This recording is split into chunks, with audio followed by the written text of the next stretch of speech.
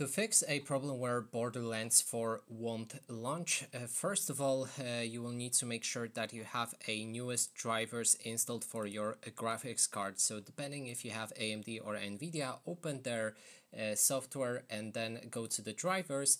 And as you can see right here, we need to download a newest update for our drivers.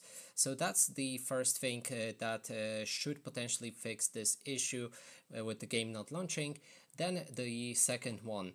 So open your start, go to the settings, and then navigate to the time and language.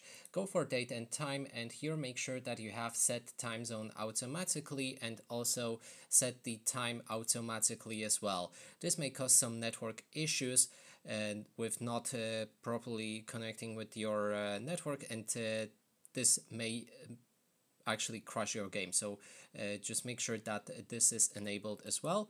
Next thing is to try close any apps that are running in the background and then try to relaunch your game and see if it works as well. And the last thing is to just make sure that you have enough hardware to run this game. So make sure that you have at least minimal requirements for the game. You can see them right here.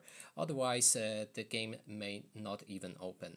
And finally, okay, last thing actually I just remembered is to also update your Windows to the newest version. This may cause some problems as well. So that is basically everything. Thanks so much for watching, and if you like this video, please consider subscribing.